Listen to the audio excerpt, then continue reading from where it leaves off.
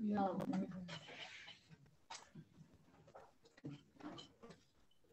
Okay, I'm going to talk about Iran this morning or wherever you are in the world, because there are a few people who are listening from other parts of the world. And the question is, who am I? Why should I talk about Iran? How do you know I'm just not off the street? And a few things. A microphone? What?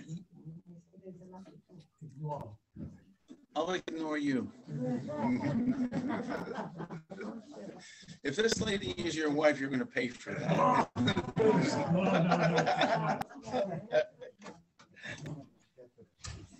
Here's the reason why. I'm 72, and when I was 28, I studied in the university in Iran, not in Tehran, in northeastern Iran. The language of instruction was Persian. That's the national language of Iran. And my background is I have a PhD in Islamic studies. Well, why was I going to university in Iran? I was putting off getting my PhD, which was at Columbia.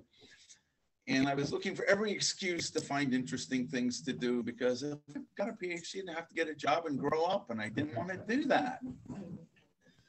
But seriously, I had been in Iran the year before as well. And I, at the time, I have, I would say, a passive knowledge of Persian now. I was pretty good back then. It would take me about 2 weeks to get into it. Why was I there? I wanted desperately to find a way to make peace between the Muslim and the Jew. I'm a Jew, American, and I care passionately about the state of Israel.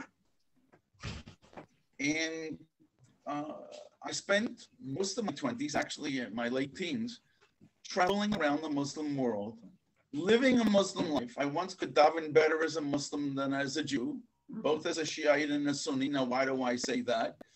Because Shiites and Sunnis accept a few things in common. Their God they call Allah. The Prophet is Muhammad, but they don't see him the same. They accept the Quran, and that's where they part ways. They're basically almost separate religions. That's heresy, what I just said, from their point of view.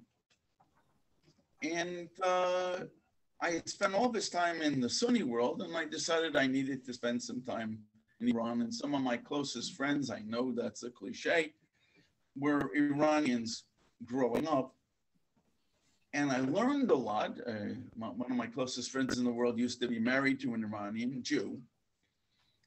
And I just wanted to understand this, because I was desperately, and I mean desperately, looking for a way that we could have peace, as I understand that word, which means bygones be bygones. We're all friends. Let's get along and let's work together. By the age of 28, I had realized that there is no concept in Islam of bygones be bygones. Salam does not mean peace. It sounds like shalom, and linguistically, it's the same root and same everything. But meanings, words diverge in different dialects in English. For example, where I grew up, that's bad means it's good. So just because there are certain other dialects in the United States, if someone said, oh, that's really bad, you're going to understand it to mean it's not a good thing. But language diverges, and just because the words sound the same, like shalom and salam, doesn't mean they have the same. Salam means the joy that one gets by submitting to Allah's will through Islam. Islam itself means submission. But I digress, because I really should concentrate and expect to concentrate today only on Iran. What year was that you were there? 1978. It was right before the Shah. Very good. Right before the Shah left. But please understand, the revolution is not a day. It's a process. When revolutions take place, it's maybe an event which sends it over the top. But what was happening, I lived through the beginning and mid stages of the revolution. I'm going to talk about that in some of the examples that I hope to give, because it's an insight into the Iranian mindset. And what I'd really like you to take away, if I succeed here today, I want you to understand how Iranians think about the world. And I tell you, it's completely, not completely, it's 90 some odd % different, differently from the way we do. And why it is essential that people working on the Iranian issue understand it. And the saddest thing I want to say is the United States government, where I worked in the Pentagon for 28 years on Islamic culture. And the saddest thing is that we have the ability to understand this, but we refuse to. Now, I have here, let's say it's not mine. I'm holding up for those of you on Zoom, a plastic bottle with a clear liquid inside. Now, I'm thirsty, and if I decide this is water, but you, Norman, know that it is not, and you're saying, Harold, no, don't touch it, don't drink it. You may be thirsty because you will die. Mm-hmm. And I say, it looks like water to me. It's in a Costco bottle. It has to be water. And you basically beg me, please don't do this. You will die. And I refuse to listen to you. You know, because you brought the bottle in. I refuse to listen to you. I'm thirsty. I drink it and I die. I want to tell you that those negotiating with Iran, already in the time of Obama, but even before, and definitely the people who are doing it's not negotiating, it's called submitting to Iran. They are, what they're doing is they're refusing to see the truth, and they are being taken advantage of. And we in the United States and our European allies are being, let's say, being had royally. You can understand the word had for what I really shouldn't be saying, certainly in a shul, but you know exactly what I mean. We are choosing not to know. We are choosing to ignore, and what is happening is Iran, if things continue as they are, will have shortly a nuclear capability. Does Iran need a nuclear capability? It has about, on oil reserves, maybe it's the second or third largest, certainly in the Middle East, resources. And gas, it has 20% of the natural gas of the entire world. So what does it need nuclear power for? Oh, well, we have the right to, well, I'll tell you, any nation which is ruled, which shall we say, the government is democratic, where it supposedly answers to the people. Every nation who has nuclear weapons like that doesn't do anything. They don't use nuclear weapons. But when a tyrant has nuclear weapons, when it's a top-down society, the people, that's where the danger is. And that's why it's not dangerous that Iran have nuclear weapons. It's dangerous that this government of Iran, which is totalitarian, which in Islam, it wants to take over first the Muslim world and then the entire world. Read its constitution. Its constitution is based on the Quran. And it basically said the goal, there's no such thing, as I said, the salam means this joy that doesn't have anything to do with peace. Eventually, it's going to take over the entire world, and we are all going to become Muslim. Now, you and I may have different views on that, but they know that it's eventually going to happen. And in Iran, unlike the United States, unlike the West, where we're obsessed with time, we want it now. That's what Amazon is all about. You want something, it arrives at your door most of the time the next day. You need it now. In the Middle East, and certainly in Iran, one of the most prized virtues is patience. If any of you have been in the Middle Eastern marketplace, and Iran is the quintessential, it's height of what a real marketplace is. You know, you get off your tourist bus, you have 5 minutes. Oh, I really want this. I really want this. You go crazy. What happens to the price? The guy who's selling it goes up. On the other hand, if I've got time on my hand, well, you know, I can come back, I can have tea, I walk out. What happens to the price? Goes down. So we are our obsession now with a deadline for these talks with Iran. Oh, we have to have it by a certain date. Oh, I want to make sure that I get it on my watch. I want the agreement. What happens? What do the Iranians do to the price? And here is proof. Yesterday, it was Friday. Our illustrious president and his staff they have decided there is a civilian and a military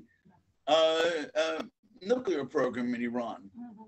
Well, I'm not a nuclear expert, but I do know something about how the Iranian government works. Does anybody in this room believe that there is a difference between the military and the civilian programs and for nuclear? To get, it's absurd. It's absolutely absurd. Why then did we do this? Why did we say, oh, we're now taking off the sanctions from the civilian usage, but not for the military? Why? Because we really want this agreement. And what was the Iranians' reaction? Everybody, it's all over the news that we gave in on the so-called civilian program. What was the Iranian reaction? That's not enough. Up the price. Yes. It's really simple. It's not rocket science. And our people, and believe me, in the back, Andrea brought in, there are copies of this study, which I know they sent out the link to, the sources of Iranian negotiating behavior. If you haven't read it, if you didn't on the link, maybe you want to take it in the back. The reason I'm saying is it's fun reading. What I mean is it's fun and it's sad because it explains how we are being had. And when the United States, for example, in the past, has decided it doesn't want to pay the consequences of something that goes against it, it finds all sorts of convoluted logic to rationalize bad behavior. What do I mean? Do you remember, okay, everybody knows what Hezbollah is. Hezbollah had, remember how it basically attacked the Marine barracks in Beirut and killed 283 Americans? Well, we didn't want to declare it an enemy, and that was when Reagan was in power, and I'm a huge fan of Reagan, I want to say, but that doesn't mean everything that he did I would agree with. But I remember when this happened, and so they basically ran. In the Middle East, when you run, there is no such thing as goodwill or come let us reason together or compromise. If I see that you're weak and giving in, what do? Boom! Take advantage, up the ante. When do you negotiate in the Middle East? Negotiations are talks after you win, where the winner basically imposes his will on the loser. You're supposed to have some form of magnanimity, and because but that's the way it works. And there are no such thing as confidence building measures. That's called weakness. That's called giving in. Goodwill measures are nuts. That's what we do. That's the way we negotiate, because here in the United States, you're trying to negotiate. You don't defeat someone and then negotiate. You sit down and talk. And I give a little, you give a little, we shake hands. We have an agreement. In the Middle East, if you give in, you're weak. They go after you. And you lose. That is why we are losing, choosing to lose. This study was based on something that I did many, many years ago. And believe me, it's available in a very different form, in a classified form. This is anything but classified. It's all stories of my experiences in Iran. And that I did long before I worked for the Pentagon. They have access to this. You know, when I brought this to a nice Jewish man that you would recognize his name, I will not say. I brought this when the Obama administration came into power. I brought it to his new office. And it ends up that I knew his secretary very well. I didn't know this. And when she came out to take this from me, I said, do me a favor, tell me, you know, put it on his desk and then tell me what he does with it. Because he asked for it, because I saw him at a gathering the night before. I said, I have this, since you are going to be in charge of Iranian things, would you like this? I said, it's not political, and this is not political, this study. Anyway, so I come, the secretary comes out, we recognize each other, we hug each other. And I said, do me a favor, tell me what he does with this. And she goes like this. Oh, yeah. It's like, she takes this, puts it on his desk. About an hour and a half later, she calls me. She says, Harold, I put it on his desk. He was out. I came back. Then I noticed when I came back in, it wasn't on his desk. It was what is called in the burn bag. It's the burn bag is where you put classified information. Because again, I said there's a different version of this that I had done long ago. Which, and this person was in charge of Iranian things. And he could have known. This is fun reading. There's no politics. It's not pro-Democrat. It's not pro-Republican. Hello. That's the way it is. Hello. Next question. No. Okay. What management? You were Yes. You were with the government for 28 years. Yes. They did not fire you in the first year. They didn't fire you in the 10th year. So they must have thought that you had Wait, I'm some sorry. Was the test for good? Did you say? 28 years. You're trying to Thank you. preach Thank you, of reality, and nobody listens, and they still kept you on. I have two answers. After your first year in government, you get tenure. And it's harder to throw you out. But that's not the answer. The answer is there are some very senior people who recognize the value of what what I have done, the life that I lived, and they wanted the information, and they didn't trust their own bureaucracy, the bureaucracy, and so they asked me to write on these things. How do you think the bureaucracy felt towards me? Mad. They hated me. Just read Google me, and you will see that from the time that I worked in government, I can tell by some of the phrases who was saying. It's all, sources say. I was accused by many people of being a Mossad agent. If I am, I don't know about it, and but that, if I ever was.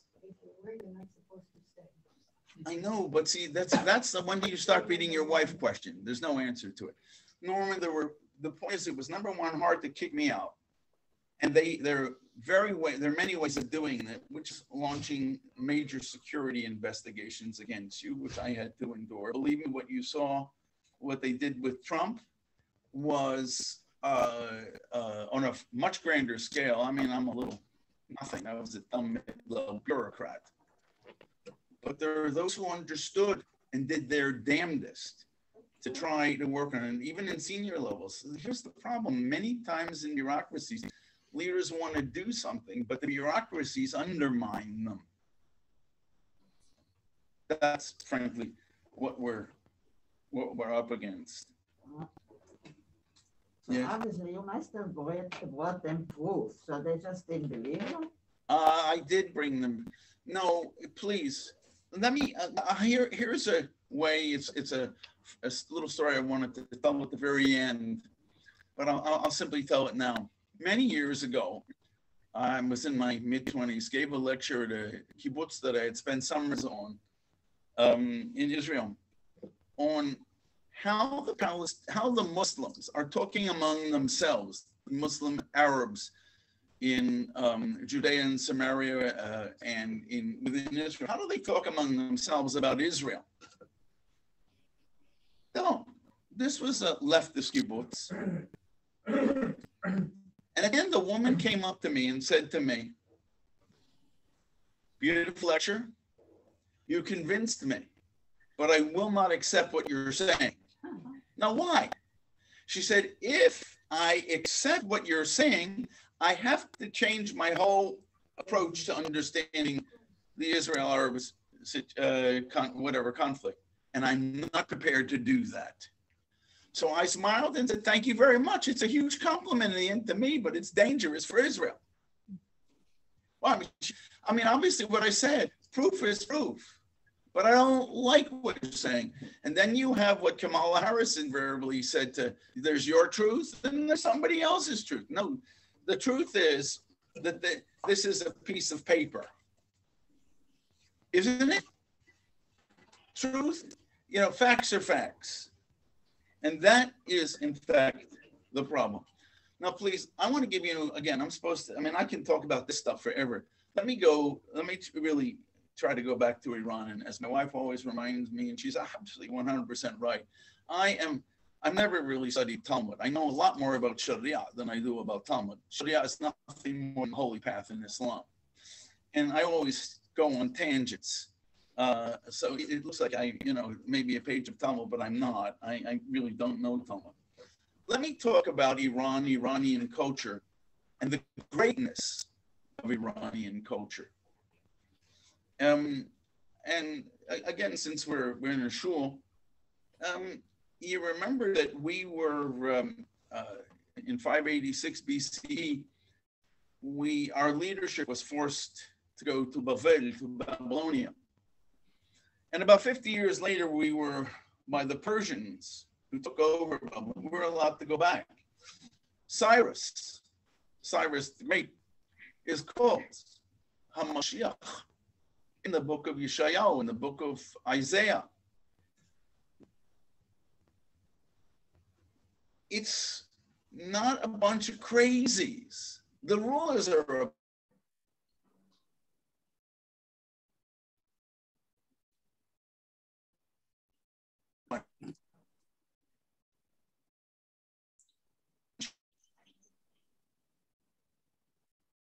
Islam started, which by that time, Iran had been an empire for 1,100 years. It had tremendous confidence in itself. Its views of the Arabs and its views of Arabs today, I'm just translating from the Persian, they are desert rats, lizard eaters, and a beautiful phrase used in Persian, bitar biat, cultureless, without culture, uncouth. That's how they viewed these nomads. Iran is a brilliant civilization. By that time, 1,100 years of greatness. And these nomads coming out of this, who the hell are they? Primitive backwards, you hear what I said. They conquer all of the Middle East, and within 100 years, they're already in Spain, coming out of the Arabian desert, and they're in India, or parts of what is, Western India, or what was the Indian subcontinent. It's Pakistan of today. That's a hell of a big place, and that includes the Persian. If you take what is today what you call the Arab world, within 100 years, the languages of basically Aramaic was the lingua franca, the major language. It was all obliterated. The culture was basically obliterated. They were Arabicized. They became culturally Arab. Saadia Gaon writes it was at 970. He's writing his works in Arabic. All the time before we were writing in Aramaic. Aramaic culture was devastated and replaced by Arabic. What happened in Iran? The civilization taken over. One of the great civilizations of the world, taken over by the rodent eaters, the desert rats, these, uncouth people from the desert. For 300 years, Iranian culture goes underground. It doesn't disappear. What little we have from that time period is in Arabic, but it's not much. And then Persian, the Persian culture and Persian language reemerges. They have an enormous sense of who and what they are, their greatness. In Islam, there was a concept called jahiliyyah. Jahil in Arabic means an ignoramus. Jahiliyyah is the period before Islam, which is from an Islamic point of view, it is everything pre-Islamic. It's of no concern to them. It's useless, it's dumb. But Iran doesn't have that concept of the period of ignorance. Because the period before Islam, they were a great civilization. And it is in their bones. It is in their bodies. It is in their souls. And remember, we don't have a big problem with the Iranians, do we, back when? They were the ones who allowed Nehemiah to go back. Nehemiah was the prophet. Nehemiah in English? I don't know any of this Jewish stuff in English. You'll excuse me. Okay, Nehemiah is a government official, a senior government official in the Iranian establishment. He goes back and he, at the behest of Cyrus the Great, and if you look at Iranian Jewish history, maybe Cyrus is in fact a Jew. When Purim comes, just one thing, at the JTS, Jewish Theological Seminary in New York, they have an Iranian Haggadah. And he's married, excuse me, I have that wrong. It's right before, it was a ruler beforehand. I forget who it was. He marries Queen Esther. And there is a very graphic picture of their son being born, and that's Cyrus. No, I'm not saying it's true, but I'm saying it's in the Haggadah, the Iranian Haggadah that the JTS has. I remember it. Anyway, please remember this. Iranians are survivors. 1,100 years, we are something and taken over by these nomads, and they become Muslims. But they tell the Muslims, listen, we have this advanced way. We know how to rule the world. We can make you rich. Of course, you're the rulers, but do it our way, because we know what we're doing. You have no traditions of how to rule. We're a desert. They were, except Iranians are enormously polite. They don't ever say something like, to your face, unless the conversation has really, really gone down. The survivors. But this battle between Islam, which is understood as this desert nomad culture, and Iran, it's oil and water. You can mix them together all you want. What happens? You can do it for 1,000 years. You're mixing and mixing. Sorry? Yeah, of course it is. And I remember in my time that I studied in this very religious city, a place called Mashhad. If you know Jews, if anybody's from the Mashhadi Jews. Yeah, well, I that's where I... It's the way it looked. Damascus Jews won't marry Aleppo Jews and vice versa. But that's changing because we're becoming what we really always were, one people. We're just, there's a melding going on, which is just awesome.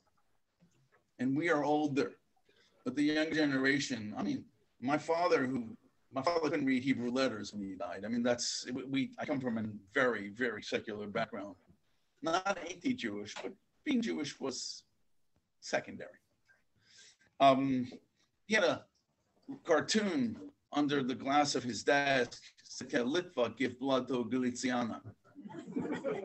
No, younger people today, do they even know what those terms are? You know what a Litvak yeshiva is?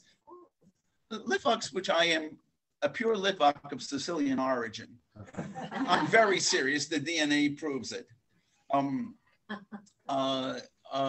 We're the brains, but the money, the people know how to make money are the Galicianers. So we need marriages between the two, so we can get a little of each. But I taught the Iranians, and they did not mix in marriages. And it's not too far away. It's about 15 years ago. Okay. They would not make sure with the other Mashadis and Mashadis. Oh, that's true. Mashadis are like this, but then what we're learning DNA-wise is really how we're all. There's one city. Iran is really a huge desert in the center with a bunch of oases. And there is a city called Koshan. There are Koshan rugs. The Koshis, the people from there, have a tradition that they're from Spain originally, and they're part of the Spanish, and you know what? The DNA shows that a lot of them are. It's unbelievable. We're one people. We've been everywhere. A lot of Aleppo Jews who think that they're really special. So many of them are Ashkenazi. The DNA shows it. So, okay, anyway, I really should go back to Iran because really that's what this is supposed to be about. I've had people in Iran tell me, I hate Islam. They forced us to be Muslims.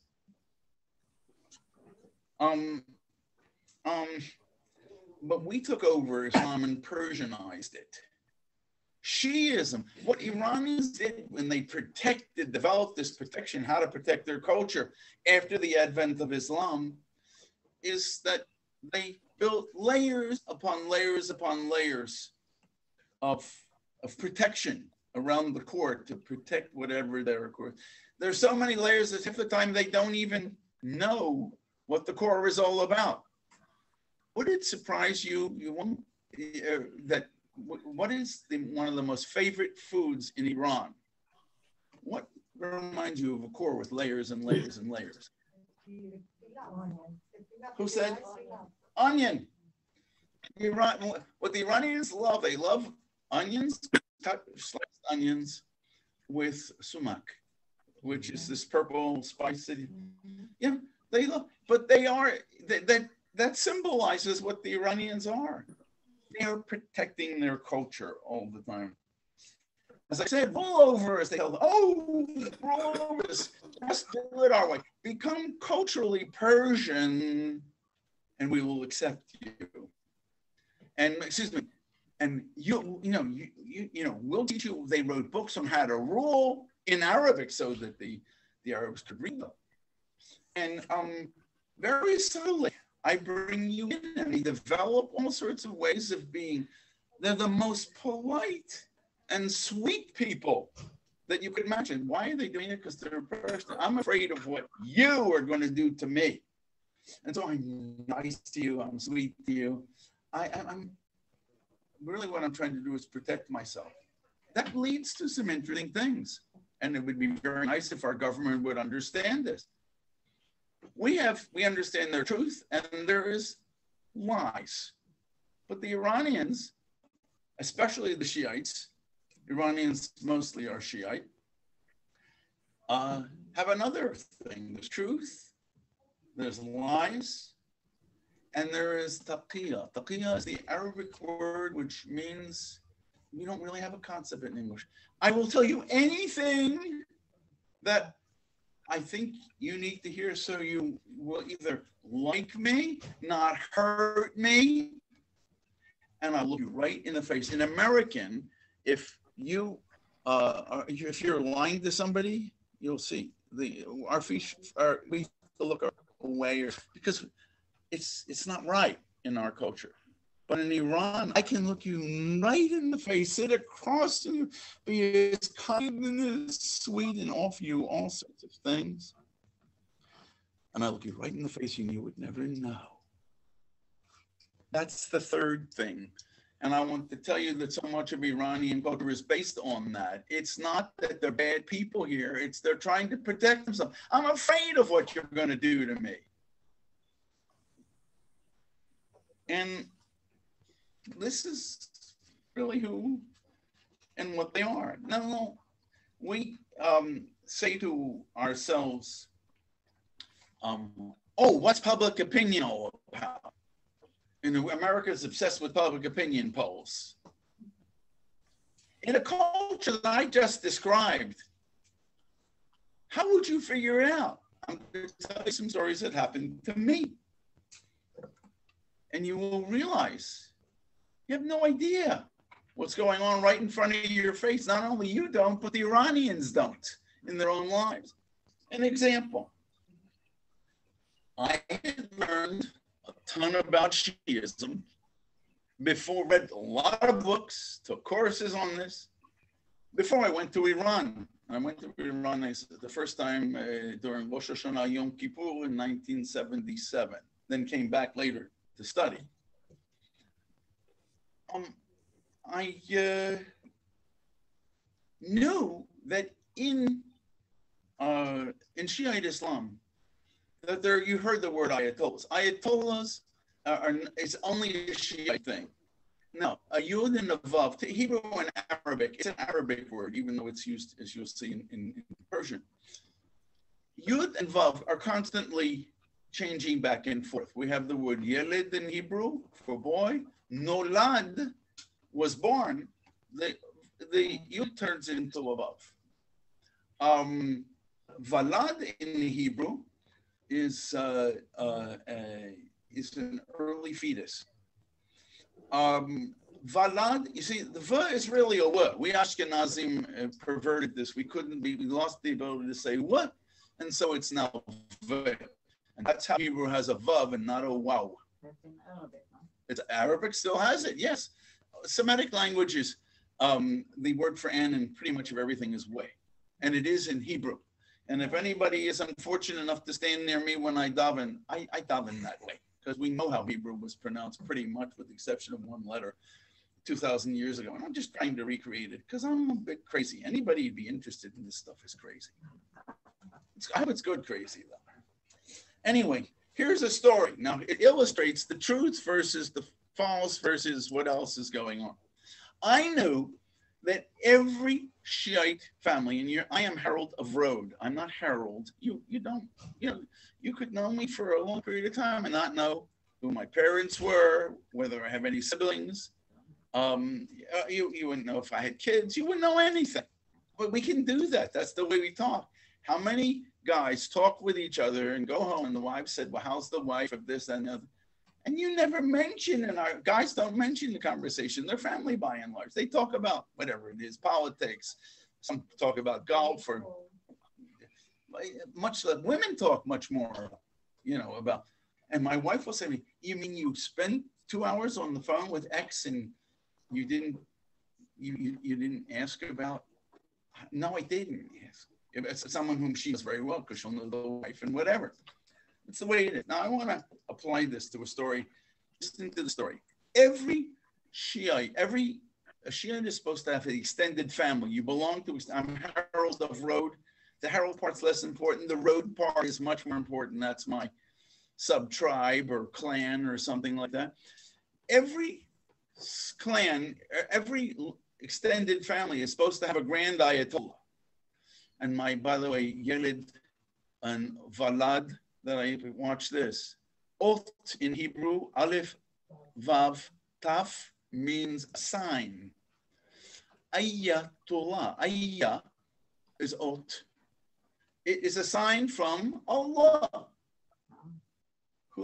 And I will say when I'm talking about the Muslim, the supreme being from a Muslim point of view, I will call him Allah. I will not call him God, and I will not call him Hashem. Why? Because we think of the word God with it from a Jewish point of view, and the characteristics maybe that we attribute to God or our God are very different from those of the Muslim God. So that's why I call him Allah, because I want, in trying to differentiate in my mindset, that they believe in one God. There's no question about it. They're absolute monotheists, but his characteristics are different from ours. That I may do whatever in my last little talk that I'm going to do here. Now here, watch the story, what I'm going to say. Every family is supposed to have a grand Ayatollah that they look to for advice, support, to get a psak-din, a halachic answer to or sharia answer to a question. Then there are, the number varies. A grand Ayatollah is the equivalent of like a triple or quadruple PhD. It's unbelievable how smart they are. And by the way, they have a lot more in common. They use reasoning. Shiites, the Sunnis, the gates of independent reasoning were closed in the 10th century. And all they have left is the Hebrew word hekesh, which means genealogy, and qiyas in Arabic. You can hear k and sir are the same.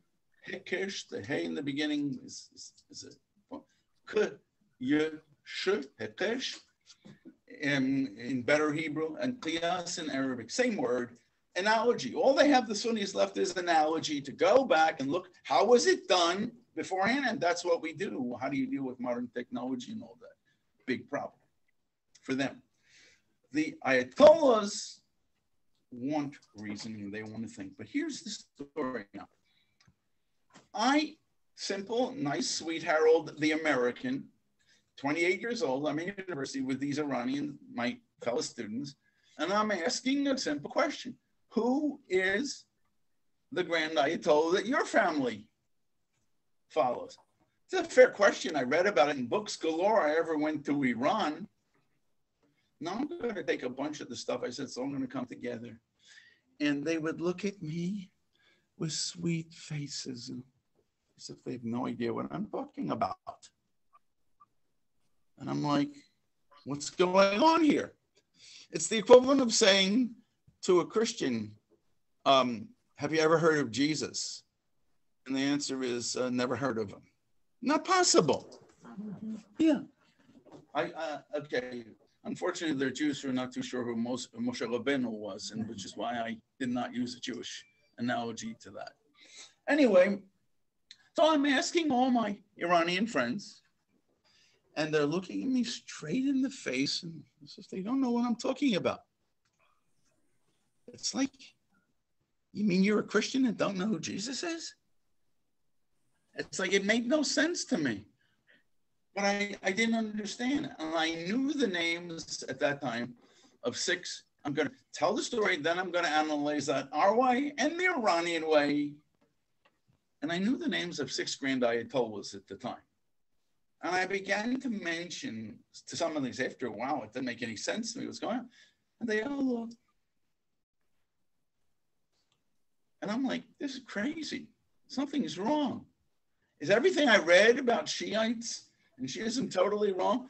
I don't think so. I read some damn good scholars on this and Iranians on this. What happens? The university life becomes difficult. There are riots. That's why the revolution is not a day. I mean, all sorts of bad things are happening. And people are yelling things like, at first, death to the Shah.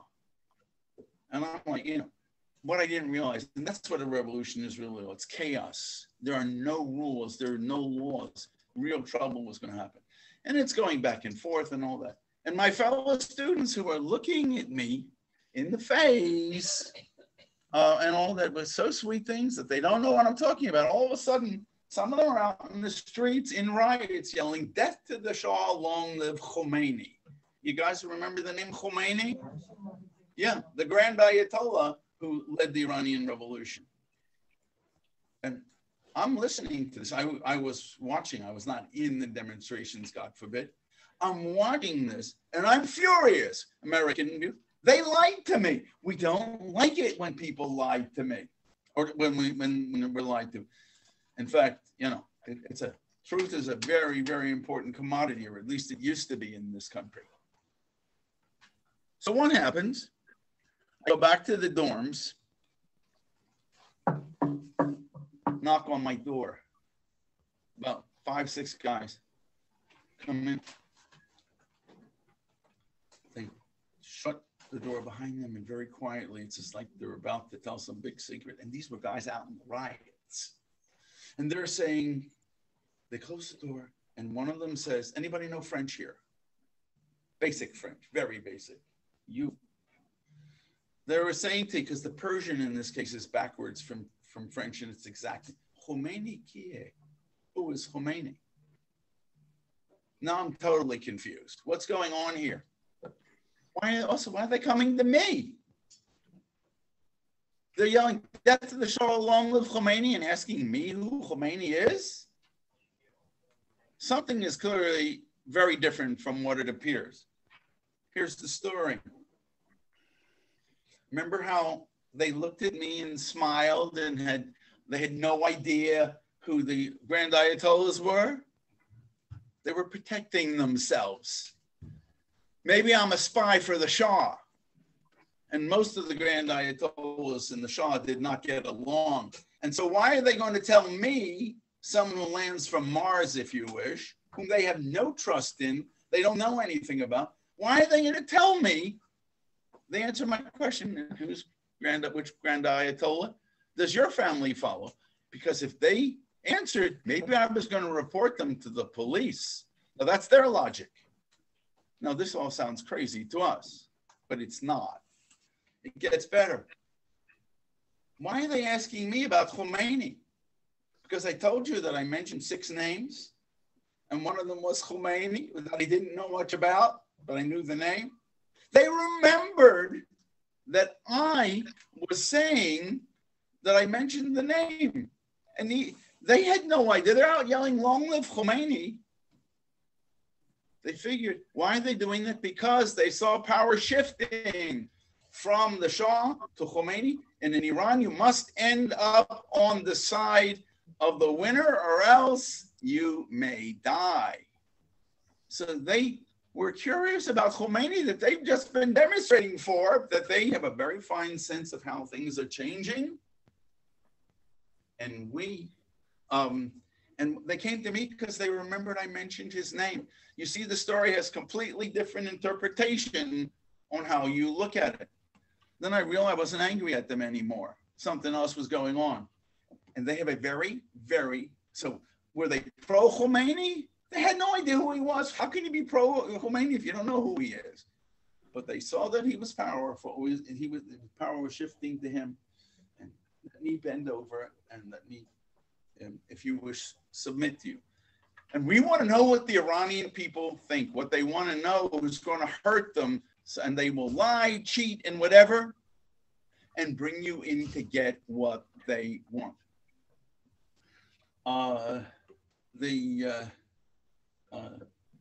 Give you, again, Persian culture versus our culture. I'm in the marketplace in 1977. I'm a pauper student. I don't know much about, my Persian is very, in 1977, ileget is the Hebrew word. It's like, I'm like, I don't really know the language well. I know Arabic and I know Turkish, and I'm putting it together to invent, I said the most unbelievable things, but I have no shame. I'm like a little kid learning a language to make mistakes. When you get older, I suppose you're not, but maybe I'm still a kid. Anyway, no shame. I've lost where I was going with this. Oh, yes, thank you. I don't have much money. I want to buy a brooch from my mother. I married a bunch of years later. And the guy says to me, the store, whatever thing, and I know the idea of patience, but something else was completely going to happen. He said, this is 80 toman. Toman, there were 7.2 tomans to the dollar at that time. So that was 72 is $10. It's about 11, 12, whatever dollars. That was a lot of money for me. And he can see I'm hesitating. The conversation is in Persian. Now, the largest group of people in Iran aren't Persians. They're Azerbaijanis, Azeris. And a lot of them are nothing more than Persianized, because since it's the superior culture and Turks are nomads, Azerbaijanis are Turks. They have been assimilated into Iranian culture. That's what the Chinese do, exactly the same thing. The Mongols took them over, and within a generation, they ruled as China culturally. Oh, rule us, no problem, just do it our way. China and Iran, very, very similar historically. Anyway, and the guy says to me, I only paid 75 for this. I'm only making 5 toman. And he can see I'm looking. He said, I'll prove it to you. He looks at the next stall, the guy who's out there, and he says to him in supposedly Persian, he says, Mr. Remember he said 75? That's what he said. He's only making 5 toman. That sounds fair. He says to the neighbor, Mr. And he gives him a name. He says the exact words were Yet Mishbesh. And I knew Turkish much better than I did Persian. Azerbaijani is Turkish. Yetmish means 70, Besh means 5. Shesh Besh, you know the game? Shesh is 6, Besh is 5. That's how you go from one end of the board to the other.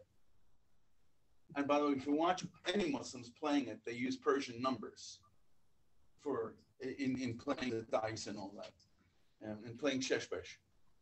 Anyway, I hear this. He says, Mr. Yachmish Besh, how much did this cost me?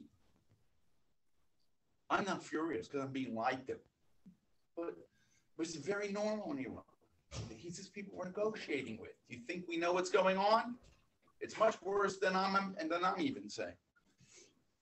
I who know Turkish better start answering them both in Turkish, saying, oh, what an interesting thing. Your name is 75, just like the amount that you said that you wanted, of that how you paid for this.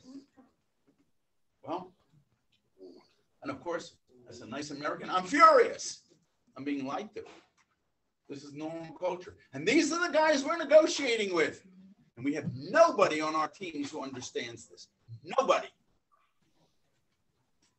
I'll give you their backgrounds a little later. Unfortunately, many of them are Jews. Post-Jews, maybe. No, our team under Obama and now under Biden that are negotiating. No, Blinken's just but I'm talking the actual negotiators, the people in charge of Iran, the Jews. What? Wendy Sherman.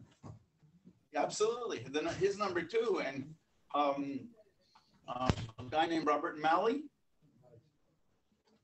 He's from both sides. He's Jewish. His father was an Egyptian communist who hated everything Jewish. Oh, really? Thank you. Thank you. On Rob Malley. Rob Malley's mother, her name was Silverberg. And guess what she did? You remember there was something called the FLN, the Algerian Liberation Front? She fought with the Algerian Liberation Front against the French. This is the background that he comes from. And he's the one in charge of Iranian stuff. What about Sherman? Wendy Sherman? Sherman is a nice Litfuck name. I know it sounds English. I am from a place where we lived in Washington, a place called Potomac, Maryland, outside of Washington. And if I'm correct, she, I heard she used to be a social worker in the little town next to where we were. But she was close with Obama. I mean, again, it's a post with everything. But look, this is what we're dealing with. What Now, happened with the brooch? what happened to the brooch? Okay, I have to finish. Thank you. I need that. And I haven't really even gotten even to the material I want, but Rabbi Green is saying whatever, and he's right. That's my problem. What happened with the brooch? Here's a very simple thing. When I started speaking Turkish, they were a little embarrassed. What do you think? So what do they say? Another problem with Iranian culture. You just see him. So he says to me, pishkesh in Persian. Pishkesh means it's yours. It's a gift. No, in Iran, when they say it, you never admire someone in an Iranian's house. It's something, oh, I really like your box of masks here. Norman, your first response is it's yours. Yeah, they don't mean it. But that's, but they, it's I who said to myself, oh, well, you know what? Fine, thank you very much. And I take it and walk away. One of the guards then comes up to me and starts saying to me, you know, you didn't pay for this. I said, he gave it to me as a gift. He said, pishkesh. Now, he understood very well in that culture what the story is. I said, I'm an American, and when you say that, you give something, you say thank you, and you walk away, which is what I did.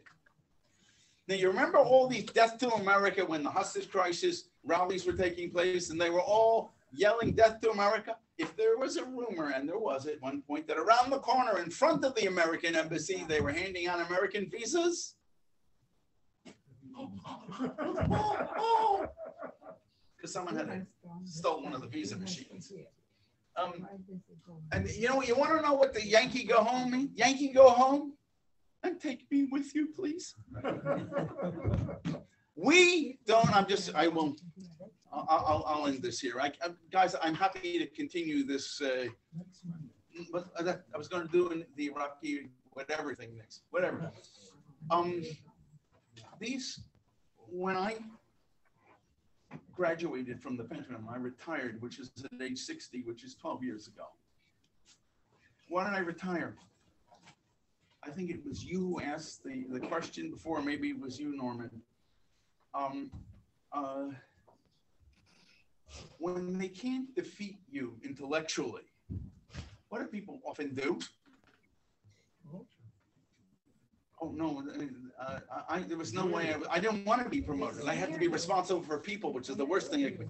No, what they do is they badmouth you. How many attacks? They attack you personally. He's a Mossad agent. He's a this, he's a that, which is what they did so much during the 28 years of work at the Pentagon. I couldn't take it anymore. When I left the Pentagon, and it was, I worked also, I did a lot of things in a little place, like I was sometimes during the week, it was more at the White House than I was at the Pentagon.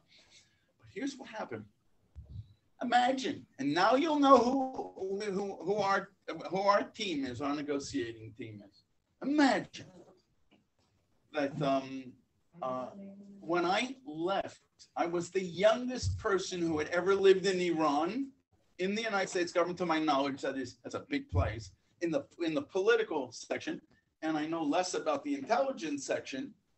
But everybody they had met, they had no experience in Iran. May I ask you a question? There is nothing that is better than actual experience on the ground.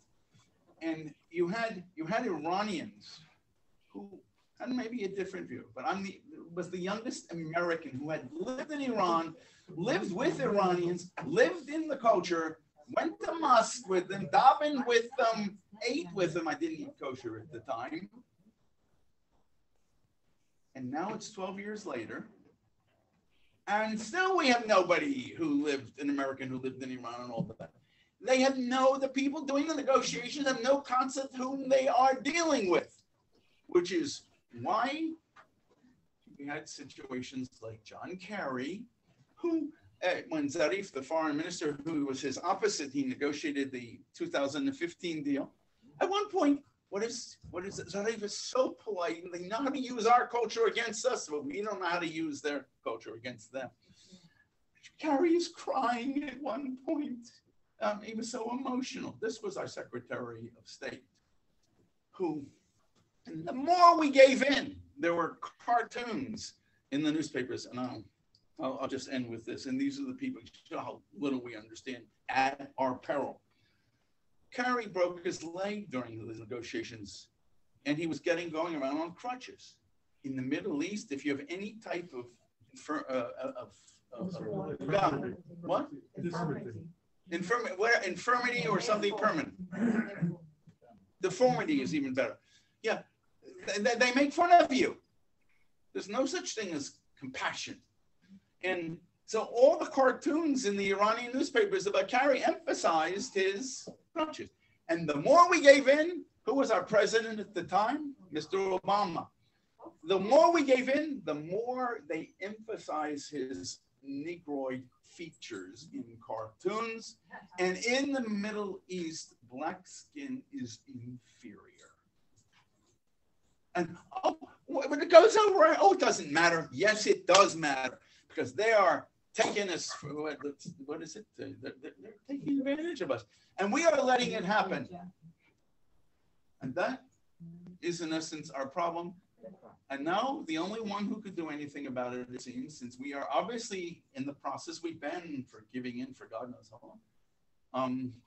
The only one who's left alone to deal with this is a little tiny state, which is one of the most sophisticated in the world. Yeah, that's the way it is.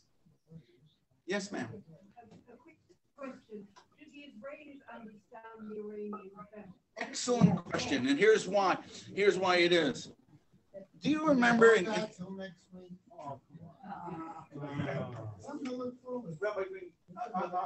will just answer, and I'll answer questions outside. They need to use the room now, don't they? Here's the answer. Do you remember in 2009 there was this gorgeous woman named Neda Sultan? There were riots in Tehran. This beautiful girl was killed. Her so-called fiance, don't see what that word means, escapes, goes to Rome, and ends up in Jerusalem for talks. I think it was done in Canada. I was at a luncheon with, this is 2009, and I'm at this luncheon, and I'm saying to myself, so much I'm not getting here now. It's not just the language, but their cultural changes, minute, but they have significant meaning. And I asked some of the Israelis who were there, who live and breathe Iran, who know very well what's going on. I said, there's so many things I missed there. Are you aware of these changes? Can you factor them in? We can't hear you.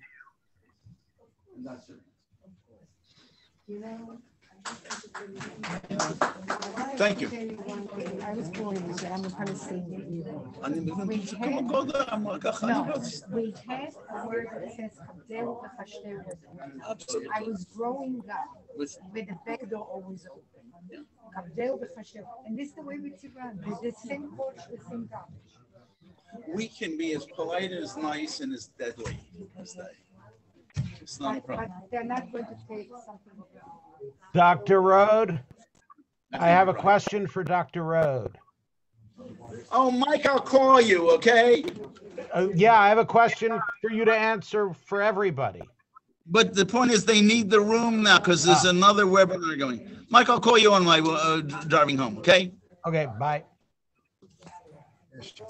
Baruch tiyeh, baruch tiyeh. How many people did you have online? I have no idea. It shows. It's going down now. It was 11, 12, but I didn't see. I didn't look at the. All set?